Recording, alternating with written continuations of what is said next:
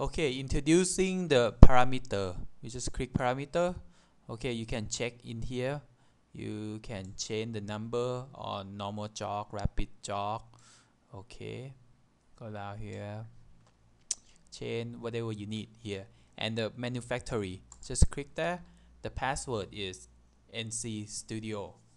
Just click NC Studio. Okay, and then go down here. Okay, normally here the motor parameter uh, is either 0.003125 or 0.00625. Okay, we just gonna leave it at 0.003125. It depends on which machine you use. Okay, and here is all looking good. Okay, this one it depend on the spindle again, but normally it's 24,000. And here is start up and delay spindle. Okay, you can go for 5 seconds or even 1 second, right? Apply. Then that's it for the parameter wise. Okay.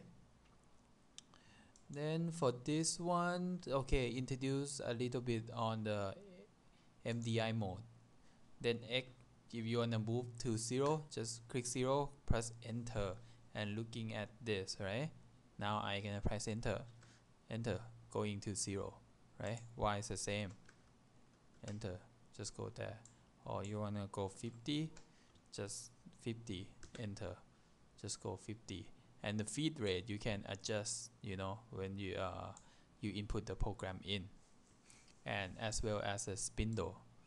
When you click on, the spindle should be running at the machine right now, and you can pick off, and then you can double click here, can adjust how much, 10,000 or 500 rpm, whatever, you can do that, okay? Maximum 24,000, you can also do that. Play around with it, 8,000, and just click on.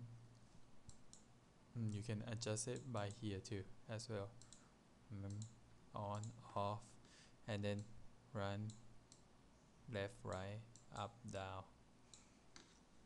Okay, and you at the coordinate you can set here as 0 anytime as well. Okay.